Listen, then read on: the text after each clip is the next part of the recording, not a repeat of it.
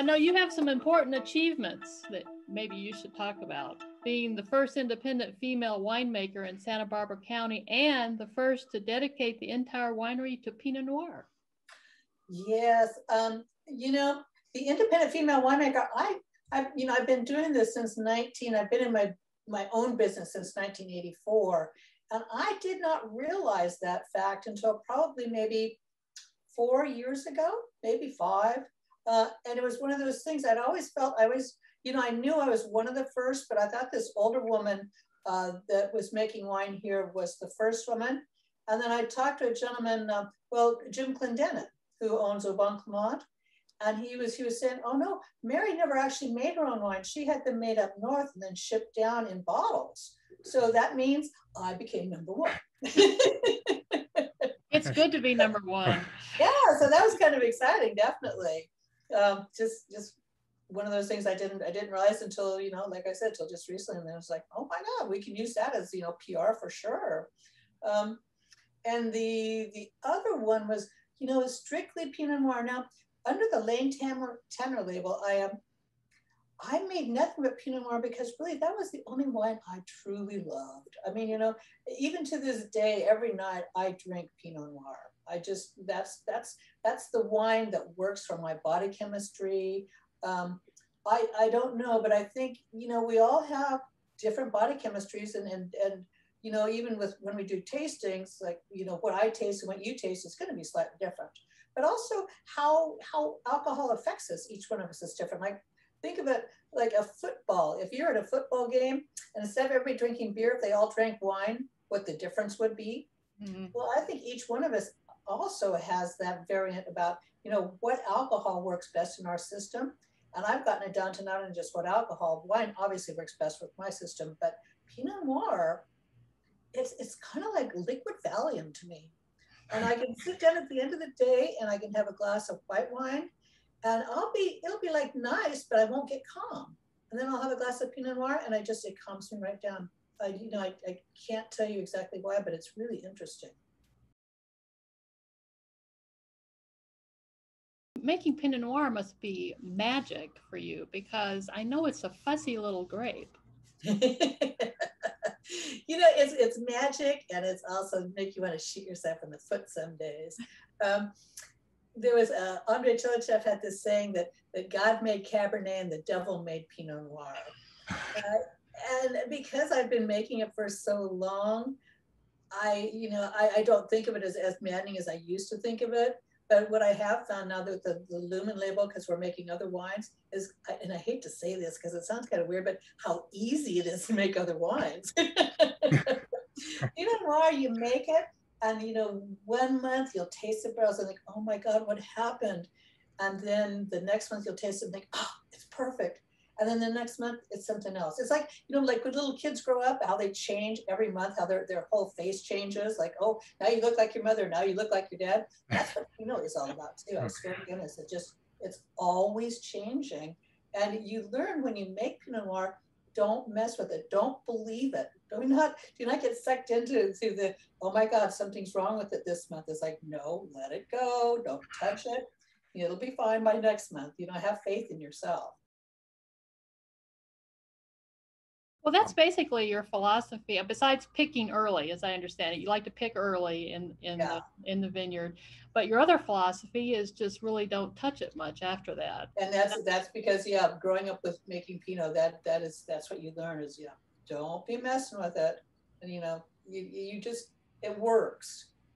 If you really know that you pick good sound grapes, the steps you've gone through have been time proven, then that end product will be okay. Just have faith. Do you want to talk a little bit about your pick early philosophy? We have to go back to the first part. When I first started making wine on my own in '84, most people at that point were picking really and truly more for the jammy, dark flavors. Everybody was this big hang time. It was, it was like this new buzzword. Now, everybody says hang time. We all know what it is. But back then, like, hang time, what does that mean?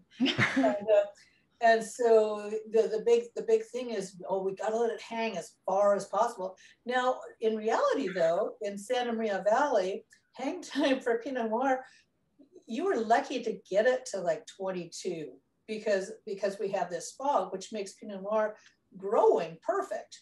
But Pinot Noir ripening, oh my God, because this was back before we had leaf pulling. So if you don't pull leaves, you get a lot of condensate in, you know, in the undercarriage, and your Pinot Noir, which is the thinnest skinned grape, rots. So it was always this thing about hang time. It's like, well, if you leave it out there, it's just going to get more rotten. So I was just totally into thinking about not doing it that way. And I was also lucky enough to be put up in a lab with this grower. He had a whole bunch of acreage. He did a lot of acreage for the bank, which Caldwell Bank back there owned a lot of vineyards that had gone under. And so he dealt with all these. And he was trying to get winemakers to pick earlier, because so many winemakers would just call in and they wouldn't go check the vineyards. They would just say, I want the grapes at 23. Well, as I just explained, getting grapes at 23 was almost impossible for Pinot Noir. So he set me up in the lab and we would do samples, constantly do samples. And I was realizing as I'm tasting these different grapes that, you know, at about 20, they were green and ugly.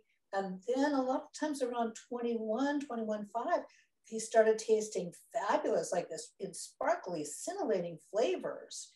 And then, you know, by 22, we're starting to see rot. By 23, garbage, you know. So that was how I learned that the fact that there's this little window right after it goes from green to you know, right, getting the green flavors away, that it's fabulous fruit. It's so exciting. And nobody was picking them. And that was how I got my style. I just said, this is the fruit I want. I want the healthy fruit. I want the exciting, flavorful fruit. And that's how come I started picking that way. And once the grapes are picked, like I said, your philosophy is minimal intervention. You do add some yeast and you add some sulfites, but you are allergic to sulfur. And you know, you'll even see, even with a little bit that we'll be tasting this morning, my face will get really flushed. I'm just super allergic to sulfites. It's one of the things now, as a scientist, you know, I always am looking at this kind of stuff. And I read a number of articles that say that certain things like sulfites can build up. So, you know, I probably in the 80s wasn't as allergic, but as I get more and more exposure, and it's not just sulfites in wine, of course, we use sulfur in the barrels for, you know, for keeping our barrels sound, and sulfur gas for a lot of different things. I've just become more and more sensitive to it. So yeah, all the wines that I do make are very low in sulfites and sulfur dioxide addition. I can't drink them otherwise. And that's also why we pretty much stay away from making sweet wines, because here again, you just have to add a lot of sulfites to keep those wines good. Oh. But on the good side now, because I do pick early, my pHs are much lower than most people's. Now, pH, you have pH and you have acid, and those are not exactly one-on-one relation, but they have kind of a relation. So when I pick early, my acids are a little higher, my pHs are a little lower. And low pH actually works as a preservative for wine also. So I have the added bonus, because I pick early, of having lower pHs that are preservative towards my wine. So I don't have to worry so much about adding the SO2s. Wow, that's genius. Yeah. You know, it just works out. Some of those things you didn't start doing them, but then I started realizing, hey, look at this. There's two possibilities for headaches in wines, and one is sulfites and the other one is tannins. All of my wines are also low in tannins because I do 100% destemming.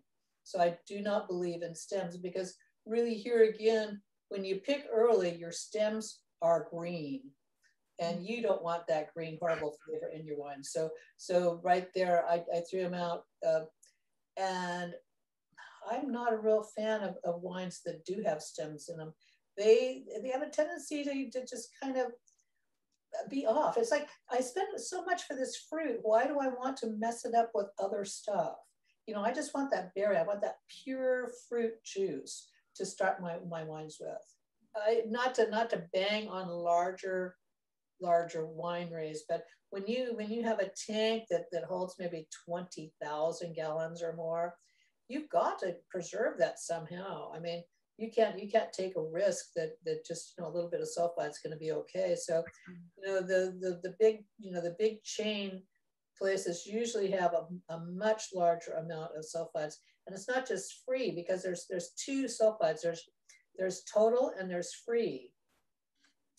Now, total sulfides, I just say I have a wine and it's never had sulfide in it, so I add 20 parts of sulfur dioxide. And of that sulfur dioxide, some of it actually gets bound up. And that doesn't help the wine at all staying preserved. Only the free will help it stay preserved. So a certain amount of it will get bound up, and then maybe only five parts per million is the free, and that's what's preserving the wine. Well, if you have a big tank, you want that number to be pretty darn high. I would think at least 40 or 50 free SO2. So how much sulfur do you have to add into a tank to get the free up that high? So I know now I'm geeking out on you, but it all has to do with pH. A lot of it has to do with pH, and because my pHs are low here again, the free sulfur and the total sulfur are pretty darn close. This one, for instance, I think my total sulfur was 54 and my free was about 25 when it was bottled. It probably right now is running maybe about 10. Organic wine sulfurs are 10 or less. So I'm in the organic wine area. And I bet if we took a large, just any off the shelf, a large winery and looked at it, you'd be looking at probably a total of at least over 100, probably closer to 200 or 300, and a free of maybe about 40. Now here again, 40 is almost undetectable too, but it's detectable by our bodies. And that's the problem. And total is also detectable by our bodies, although people say, oh no, you can't detect it. It's like, turns out my body can. Yeah, okay. That really, the high totals, even though you can't taste them or smell them, they affect your body. Oh, yeah. I totally believe that. I mean, I'm not a doctor. Right. But I don't think doctors know this either. So I think we're safe there. So when you pick the grapes, then you go through the process of destemming. I would imagine that would be kind of a tedious, long process to do that.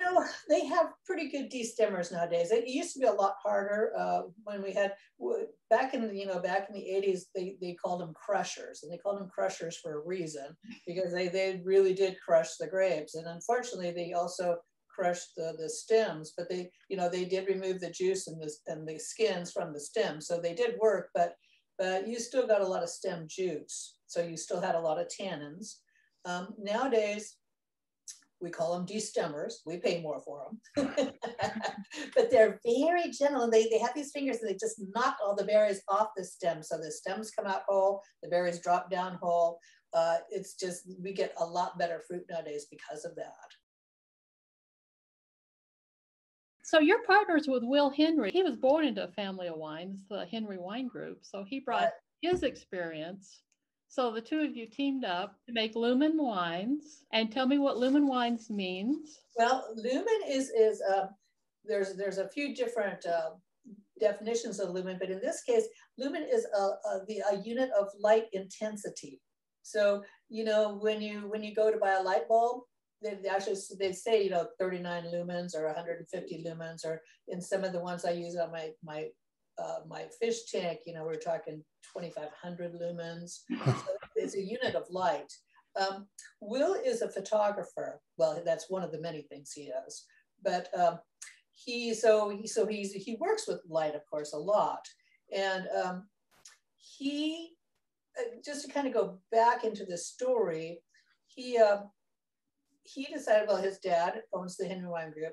He wanted to make a wine, and not actually make a wine, but make a product wine, of course, that he could just, he had the idea, he had the name, he even made his label, which I'll get into in a minute here. And then he went to find bulk wine, and he was going to just fill these bottles and hand them over to his dad. Let his dad sell the wine, and then he could just take the money and go surfing. That was his big plan. So sounds like a good plan. Yeah. It would have been easier for him, I tell you. But this is in 2013, early 2013, because I just finished the 2012 vintage for a vineyard called Madre, my favorite vineyard here in Santa Maria Valley, and they had a label, Madre Vineyards. Well, the gentleman that owned that label, Doug Circle, was a strawberry grower by training, and making wine and putting in bottle was just it made him crazy, because with strawberries, you've got like a 3-day turnaround time. With wine, you're looking at 2 to 5 year turnaround time, and so he was going crazy. So I said to him, I said, you don't have to be in this business. I mean, my goodness, the guy had at least 15 other businesses that were all very successful. So he had nothing to prove, and he didn't need the money specifically. I said, why don't you just do yourself a favor and just get out of this part of the business? And I thought if he decided to do that, that we would bottle the wine I made for him, and then he'd stop. But then one day he came to me and said, Lane, I totally agree with you. We're going to bulk out all the wines. I'm thinking, no, not my children. So I got used to the idea. And one day Doug calls me and says, Lane, why don't you come to the tasting room? We got somebody that's interested in looking at our bulk wines. So I brought the samples to the tasting room, and I'm walking in, and Will Henry's walking in at the same time. And I looked at Will because the Henry Wine Group had sold my Lane Tanner label forever. So I knew the whole family pretty well. And I said, Will, what are you doing here? And he looked at me and said, well, Lane, what are you doing here? And we went into the meeting, and it turns out he was there to buy bulk and I was there to sell bulk. So we made a deal. He just loved it. And it was the kind of wine he was looking for. So he bought it. But this is so sweet. Okay, so he didn't really have a good idea of what you do at this process. He just, he had the bottle idea, the label concept already down, the name, he had that whole thing down.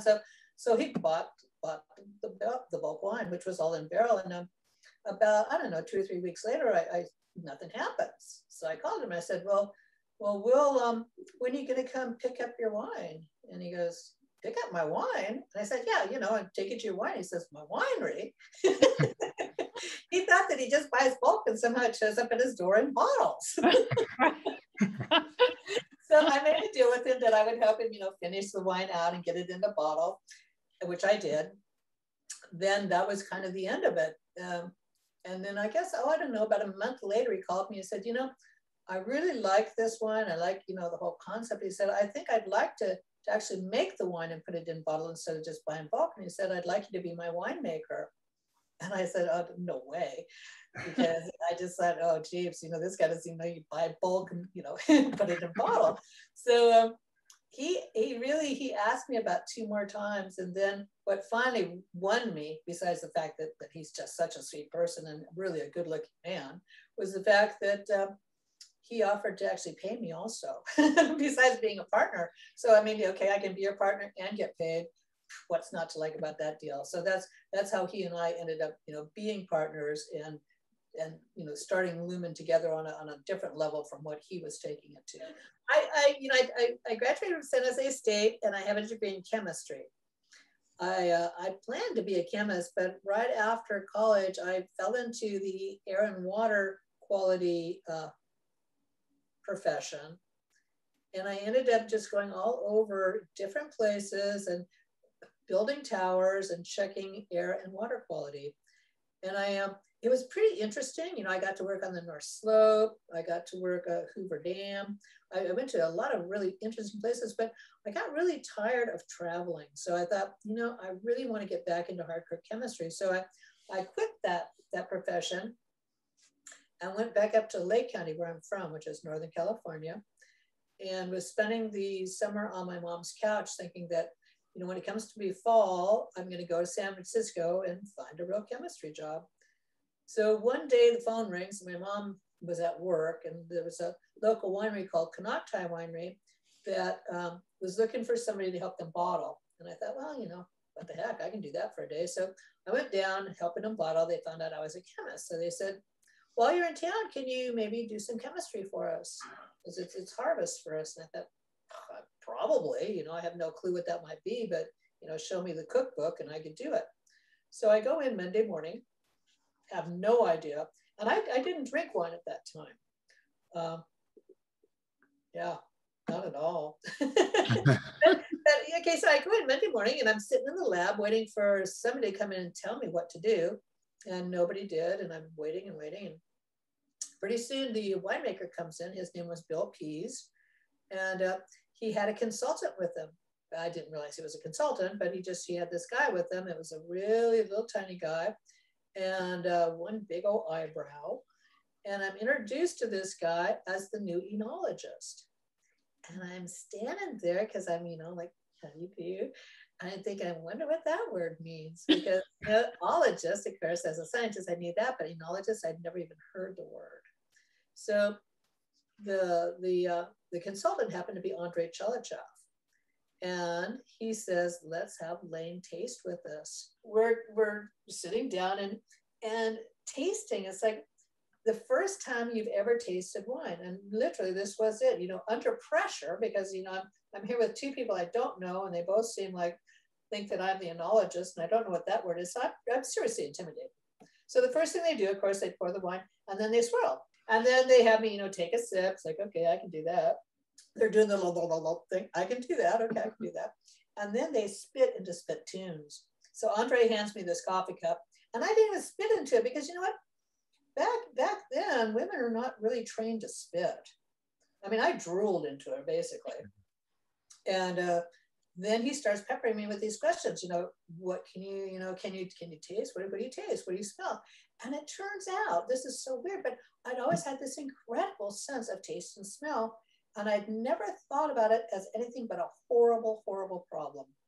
I'm always the one that, you know, the high school class goes to Fisherman's Wharf and everybody's, oh, this is so fun. And I'm nauseated from the smell of the crabs cooking on the street. You know, I never even thought of this as a positive thing. And this guy's like, oh my God, you can taste and smell that? You know, and so he's complimenting me.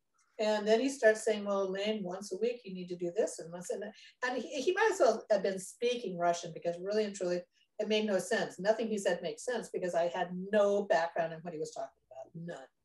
But I'm just like, thinking, you know, sooner or later they'll leave and somebody will tell me what I'm supposed to be doing. So they go to lunch. And now I'm back in the lab and I'm a little high and I still have no clue what I'm doing. And I just sit there. I didn't think to bring my lunch. So literally I'm just sitting there the whole hour. And Bill Pease, the winemaker, comes back and says, Lane, is there any way you can stay and be our enologist? Because Andre really likes you. And that is how I became an enologist, from zero to enologist in 4 hours, with no training, with no understanding of the wine industry, nothing. That's a great story. It is, yeah. This is the first vineyard that we have. The Warner Henry Vineyard. This is his dad. His dad passed away last year, right around this time. And about 3-4 years ago, Bill and his wife, Callie, bought a piece of property in Santa Maria Valley that had 11 acres and a small house. So now he's putting about 7 acres of it into Pinot Noir, pretty much as we speak. So, and that'll be the Warner Henry Vineyard. And the 1% for the planet is you take 1% of your gross, not your profits, which makes this kind of special. So for 1% of our whole gross, we hand that over to environmental groups. I think what he hands it over to mostly, and I'm guessing here, but I'm thinking, is Save the Waves, which is a group that tries to go around the world and buy property where the coastline is being developed, but it's a really good surf spot too, so that they can maintain the surfing. And actually, Will was the one that started that. Oh gosh, I don't know, maybe back in the 70s. Is that right? They do testing too, don't they? They get people to test for them all the surfers, they get them to go out and test the water and send in samples for them? You know what? I really don't have that background. I don't know, but it would make sense. Okay. Because you want clean water, definitely. Yeah, I think I've heard of this organization before. Yeah. Yeah. Yeah, it's a pretty cool organization. So the 1% for the Planet, is that a group of wineries that belong to that organization? I think it's a group of anybody that has a business. It's not just wineries. It's any business can be part of that, can sign up for it. And like I said, that's the coolest part is it's not, you know, if you have a profit, you give 1%. It's 1% of the gross, which I prefer. I would personally prefer we put it into equipment. Right. But, you know, I think it's really noble that they do that. Yeah. Definitely. They're sustainably certified and biodynamic. So could you explain a little bit about what that means? Okay, biodynamic is almost like a religion. I don't know if you've ever come across it before, but it's really interesting. Biodynamic, there's, how do I even say that?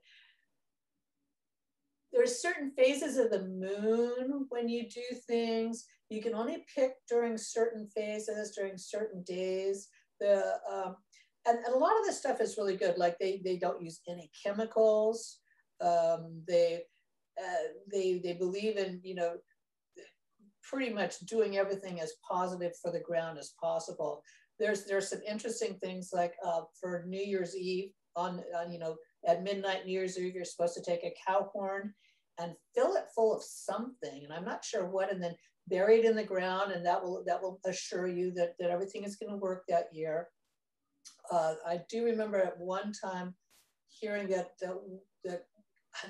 this, I can't swear to it, but I swear to goodness, I did hear it. I'm just not sure this is biodynamic, but you take gophers and then you incinerate them, and then you throw gopher dust everywhere, and then the gopher dust keeps other gophers away.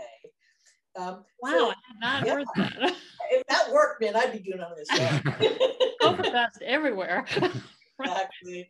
But you know, so it's really positive, and it's between a very positive organic methods and a church. That's the only way I can describe it, because people that do biodynamic, you don't be messing with them, you don't be laughing. They truly believe that horn in the ground is going to make a difference, but the truth is they do things wonderfully. I mean, it's better than organic, if you will. Yeah. Now, SIP certified is more realistic. What that means is these people are dedicated to not using any class 1 chemicals, so no really bad chemicals on the ground. They want to make everything sustainable. And that means also paying your workers enough money that they can actually live, and you making a profit so that you can sustain your farm too. So it's a kind of a, it just makes more sense. These people, they're really caring about their workers. Usually the workers get 2 physicals a year at the winery. The workers have to do calisthenics in the morning. And the people that own the vineyards are just really honed in on making sure that the workers are healthy and safe and are getting enough money to survive. Plus the fact that they really try to maintain the health of the vineyard as much as possible too, because I mean, that's part of it. The sustainability is the owner, the vineyard, and the workers. Wine Enthusiast loves you. I'm so glad somebody does. I mean, they love. The Wine Spectator does not. But the Wine Enthusiast loves your wines. All 4 that you sent us are all been rated highly with Wine Enthusiast. And you offer a pack of 4 wines that people can buy where it's Wine Enthusiast highly rated, which I've never seen before. Yeah. Yeah, you know, it's here again, style. You know, I happen to have a style of winemaking that that they like right at the moment. I mean, it's one of those times and places. You know, if I was making a 16 alcohol cab with lots of interesting flavors, I would be the darling of Wine Spectator. But you know, I'm in Santa Barbara County, and I'm making lovely, lovely, softer wines, and that's what Wine Enthusiast really likes right now. And if you look at it, this is the nighttime sky in the Western Hemisphere during harvest. So all the little stars are actually in the exact right place. Oh, cool. Yeah, I can see the Big Dipper and the Little Dipper, but after that, I don't know any of the stars. That's it. Wow. That's great. So cheers. Cheers. So this is where we're tasting the Pinot Gris, and this is a 2018. This is from Sierra Madre Vineyard. And that you said that was your favorite vineyard. The Pinot Noir on that vineyard is sacred. I love Santa Maria Valley for Pinot Noir, but out of all of Santa Maria Valley, that specific vineyard sits almost right in the middle, just a touch to the south. And the way the valleys, you know, in most of California, you know, your valleys run north-south, but here in Santa Barbara, the valleys run east-west, so they're open to the ocean. This vineyard is probably, oh, I would say maybe 15 miles, 18 miles from the ocean. So it gets total ocean feels. It gets the fog in the morning and the fog in the evening, especially about harvest time, which, you know, as I said before, leaf pulling was a real problem, but now it just, so we have, it makes it Mediterranean. Pinot Noir loves Mediterranean. They like warm nights, cool days, just the opposite of what Cabernet wants. And that vineyard, that specific vineyard is just in the exact zone for perfect Pinot Noir. And it just so happens it also is awesome for whites too. The Pinot Gris and the Chardonnay, both fabulous. I love the peachy flavor, the cantaloupe and melon. And here again, you'll notice there's not a whole lot of oak in this either. Back to that, I'm fruit driven. I don't really appreciate a lot of oak in my wine because oak, I mean, it's a beautiful flavor, but you can't a lot of times taste the oak from the grapes. And it just makes me crazy when somebody says, oh, this is a great blah. And I taste it and think, well, it's great oak, but there's no fruit here. So all of my wines are very low in oak also. So this actually has no new oak. What I do is I use my 1-year-old barrels. I first off use the barrels for the first time with the Chardonnay, and then after that, the second year, when there are a lot softer flavors, that's what I use. That's why I put the Pinot Gris in. So it never has new oak. It just has a touch of 1-year-old. The other thing that I do that helps make the smoothness of these wines is, and it's kind of back to the low tannin thing. You know, we've already talked about destemming. Well, with white grapes, of course, you bring the grapes in and you put them straight into the press. And I use a bladder press, which, you know, is pretty soft. And I use it on a setting for champagne. So it never gets up very high pressure-wise. And what happens is I don't even go all the way through that setting. At about the last fifth of that setting, I just turn the press off because it goes higher. So these grapes never go past 1 atmosphere pressure on pressing, which means I just get the really soft stuff. I never break up any seeds because that's what happens when you take that pressure up a little higher. You start crushing seeds and then you get seed tannins, which can cause the harshness. Now, it also, of course, increases how much wine per ton you get. So, you know, almost every winery out there, of course, is taking that last, you know, maybe 10, 15 gallons. And that is a lot to lose, but at the same time, what we're losing in quantity, we're making up in quality. So I just feel that it's a good trade-off. I know your tasting room is at Pico Restaurant. You must be good at pairing food with your wines. You know, I think we're all good at it at this point. And that's one of the most fun things to do is pairing food and wine. And sometimes you get it kind of right. Sometimes you totally miss the mark. But then sometimes when you get it perfect, it elevates both the food and the wine, which is the most exciting thing. It really is. This Pinot Gris, I think the best pairing I ever had with this was not oysters, they were mussels. They were smoked mussels. and then steamed and slightly smoked. You just in a slight broth with a little garlic. It just both of it is just because I don't have a lot of oak here, so the little smokiness of the mussels, you know, added that smoke flavor that I might not have here. And then this, because of the good acid base, just brought that up. And because there's no harshness of this wine, the delicacy of the mussels and the delicacy of the sauce, you know, the broth wasn't overwhelmed either. So it was really a great combination.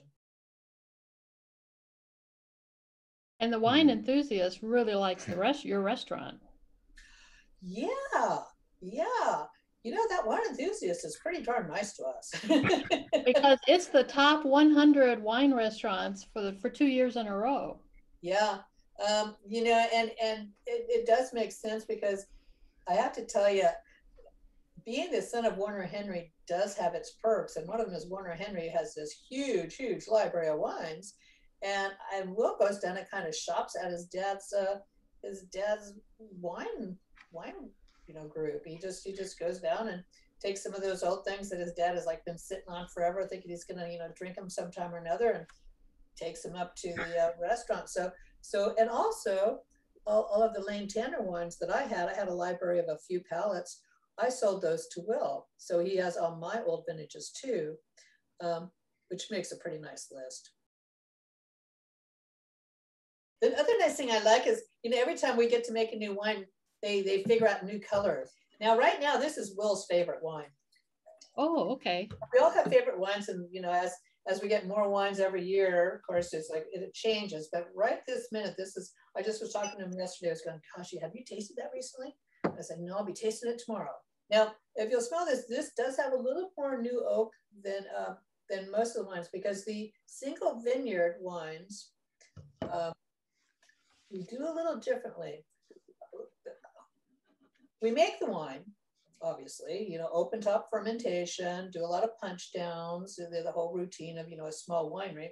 But then I don't just press. What I do is I drain off the free run first, straight into barrels, so that we're not just putting a lot of sloppy, fluids into the press for no reason. Then we press the rest. So all of the single vineyards, this one and a number of the others, is pure free run. So this never even saw a press. I don't know, I just like that. So it's like the cleanest of the cleanest. Boy, that is very flavorful. Yeah. Blueberry is the first thing I thought of. Is it blueberry? Am I getting blueberry in there? Yeah. Oh, definitely. Yeah. There's a definite purity to this. And interestingly, okay, so this is a clone, I think is at 326 or 236. It's 362. And clone 362 Grenache is planted a lot in this area. So we have this one, and this is almost right in downtown Los Alamos. Then you go down just, I would say 2 or 3 miles, and then kind of north on Los Osos Valley Road. And there's a vineyard called Martian Ranch, where we also get Grenache from, the exact same clone, and they are so different.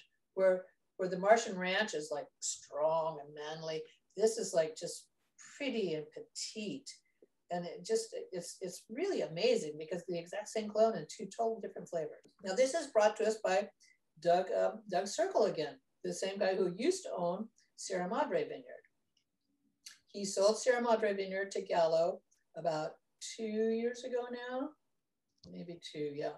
And started Portico Hills right before that. Like I said, this guy's such a go-getter. So yeah, he now actually just started another vineyard down in San Ynez. But yeah, the Portico Hills, just lovely, absolutely lovely. So you just love going out there and trying to determine when to pick the grapes, and the fog coming in off the ocean, and it's cool. Really, and I could do you go out and help them pick? God, no. It's not as romantic as everybody talks about. No romance in picking. The other thing I just want to mention is I'm getting an aftertaste of pure strawberries. My mouth right now tastes like nothing but strawberries in the aftertaste. I don't get it so much in the nose. And I wasn't getting all that much in the mouth, but as we started talking, it's like I just feel like I just ate a whole bunch of strawberries. That's funny. It's weird. You know, a number of reasons. One, and I know, you know, the white hair should bring it around, but I can't see at night when I drive. So these guys now, they start picking it like 3 and 4 in the morning so that they can get really cold grapes, which is great for us as a winery. But I can't go out and watch them even. I can't get to my car at that time of the night. Yeah, I can't even get to the winery until the first light of day. So that's just one of the realities. The other thing too, though, is farming has gotten so good, and as it should, because of the prices we're paying are so much now per ton. I mean, in the 1980s, I was paying $400 a ton for Pinot Noir, and I was getting like every 5th ton free because there was no home. I mean, people would come around with trailers going, can you use another ton of Pinot? Because you know, I can't, it's on the trailer, got to do something with it. Now we pay, well, the Sanford and Benedict, I pay close to $4,800 a ton for that. Wow. And we have to go pick it up ourselves. And I mean, there's all sorts of rules. Pretty much if you breathe air in the vineyard, they're going to charge you. But on the plus side is, man, people pick so clean now, and they're so careful with everything. It's a whole different ball game. So yeah, I don't feel the need so much to go out and make sure that, you know, they're in my rows or they're not throwing crap in and all that kind of stuff. It's a much better deal now. And I've heard they go really fast with these sharp tools, and you really don't want to be anywhere near those guys because they're out there just. Well, I have picked grapes, and to be honest, I don't know how you can do that for a living and not lose the tips of your fingers. I mean, it's just, you have 2 hands in there, you got a sharp instrument in one, and you can't see what you're doing. Yeah. It's just like, these guys are so good. It amazes me. It really does. You got to love that. Well, I can see why this is Will's favorite. This is really nice. Yeah, it's beautiful. And it's so eminently quaffable. That's the other thing, because here again, low SO2, low tannin, and in the majority of them, fairly low alcohol. You don't really get hangovers that much with these wines. They can be deadly because of that, but it's also just a nice thing. It's just, you know, I can drink this wine and wake up and feel fine. Other wines, not so much. Yeah. And smooth seems to be a running theme through your wines. I mean, this is the second bottle. I've still got the same word to describe it. Well, you know, I make these wines for me. That's the bottom line. I am lucky enough that Will wants what I make, because I don't think I could work with somebody that wanted me to make a different style. It would be against who I am and what I believe in. So that's one of the reasons that our partnership works so good, is he actually likes this style too. But I make these wines for myself. I make them so I can drink them. That's, you know, I make them to please me. Oh. I'm thrilled the Wine Enthusiast is pleased too, but I'm the first one on that list. And at Pico Restaurant, you can get flights of your wines, can't you? Lumin Wines. You can, and a lot of times they have what they call a unicorn flight, which is older wines that they use. What is it? Coravins. You know, you push it down so it never gets any air in the bottle. And a lot of times they'll have one of my older wines on that. Mm. So that's always kind of fun. One of the older magnums that he has of mine. The Pinot Gris, which is the 18, we still have some of. Now I don't know if people watching your feeds, if you ever talk to them about, you know, how to get the wines or whatnot. But if you know, there's 2 vintages here that we've already changed. The 16 is available, but not on the website any longer. And the 18 Pinot Gris is available, but not on the website any longer. So if anybody wants those specifics, they can go to Vintage Club at LUMEN'S.com and just take their order through there if they want these specific vintages. Now, Pinot Noir is my favorite. Yeah, me too. It is. It's my favorite. And wine enthusiasts love this wine too. They gave it 94 points. So this is a blend of Sierra Madre, and then a vineyard called Gris Vineyard, which is over towards Presqu'île, which is on the south side of Santa Maria Valley, And then also just a touch of Presqu'île vineyard also. That is delightful. I taste raspberry. What comes to mind when you taste it? I want to hear your expert opinion. Crunchy red fruits. Mm-hmm. So the red cherries, the strawberries, the raspberries, those are the fruits that I get mostly. There's also some gorgeous herbalness to this wine. That's another thing that the Santa Maria Valley kind of always shows you is an herbality, not an herbaceousness, but herbality. And then of course that sweet finish. After you have a sip, there's a sweetness that's left in your mouth that I just love. And it really makes you want to go back and have another sip. This one, the Santa Barbara County, is pretty much the one I drink every night. Come home, I can open it up and you can just tell, I mean, you can drink it without food. So, I mean, it's a beautiful sipping wine, but then it goes great with almost everything too. Everything but chocolate. Never have Pinot Noir and chocolate. There's something chemical that happens in your mouth that turns the inside of your mouth into a really bitter flavor chamber for about 20 minutes.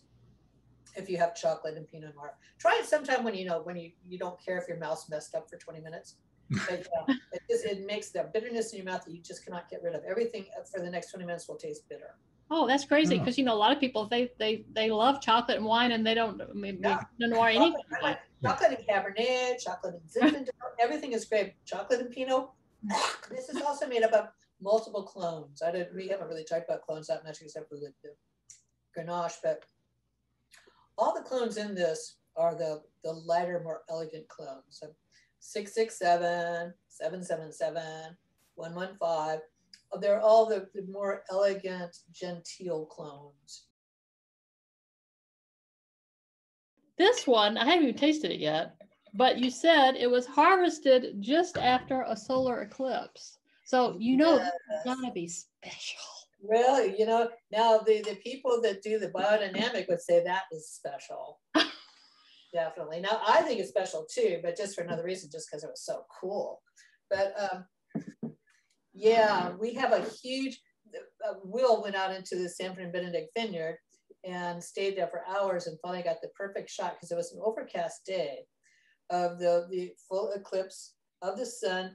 But then he has one little tendril of a grapevine coming up. So it's beautiful. We've got this, it's massive. It takes up, well, our winery walls are huge, but it's massive. It's a massive picture on our winery wall. It's so beautiful. So this is from the Sanford and Benedict vineyard that we were talking about before. We buy grapes. We buy grapes there, yes. Well, I feel like this is really special. It is very special because, yeah, like you were mentioning earlier, this is Warner's first epiphany Pinot Noir for California. I also made some of the original Sanford and Benedict when they finally started selling to other people besides just keeping themselves. There was maybe 5 of us. Oh gosh, can I name them at this point? Well, there was me, the hitching post. There was Babcock. There was Gainey, and there was Aubon Clément. Good job. That was the only people they sold to. Yeah. And wine enthusiasts like this also, 93 points. Well, this is my big boy. This wine is not to be taken lightly, and it's mostly because of the clone. The clone is called 2A, and that clone is really a solid structure. I mean, it's the most manliest structure of the Pinot Noir clones, I think. I mean, there's some Pomards, they got the, the earthy, meaty kind of blood tang, but 2A structurally is probably the strongest structure you can get in a Pinot Noir. This is the only of all these wines we just tasted. This one is from the Santa Rita Hills appellation. So it's a different appellation. The ground is totally different as far as, what it looks like. A lot of rocks, hard dirt.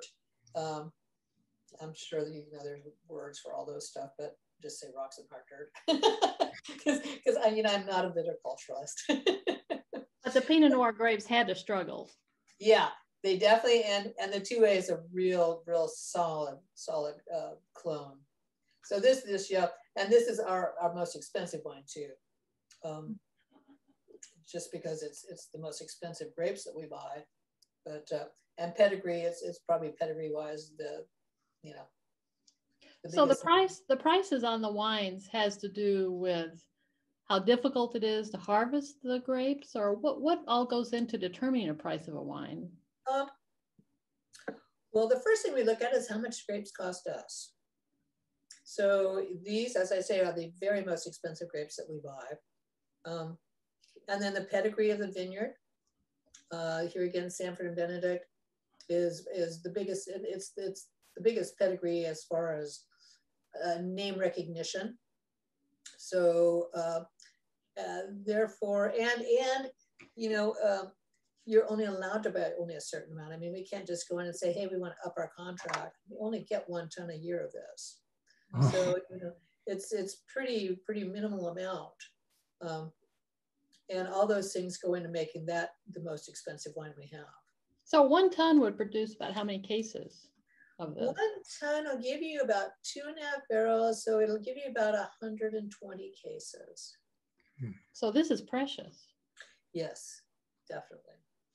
Thank you for sending it to us. But here again, this may on the website say it's only available with the club members. But here again, if you go to the whatever I just said, Vintage Clubs, LumenWines.com, and say you want it and you saw it here, they will sell it to you. Okay. I did see that there on the website. Yeah. So yeah. And this does well in cellar. It suggested 5 to 17 years in the cellar. Well, yes, at least. The Lane Tanner wines. Now, I did do those just slightly different, but they're almost the exact same style. I swear to God, and I'm not lying about this, my 89s of the Sanford and Benedict still spot on. Yeah. So yeah, 5 to 17 easily. Yeah. And who does that anymore? But I know, like we would never, we would never store something that long. It's sad because so much of this Pinot, it's made now. Everybody makes wine just to drink now, and that's okay. But aged Pinot Noir is so beautiful. It's so beautiful, and these can age. It's just like the 3 of us, we're probably past aging our wines. Right, we're drinking them. I mean, we're not. We're drinking them, exactly. I'll age it for maybe a year. You're not saving right. anything for 17 years? 17 years, I'll be drinking fruit juice. Right. Elaine, this has been really fun talking to you. Super fun, you guys, definitely.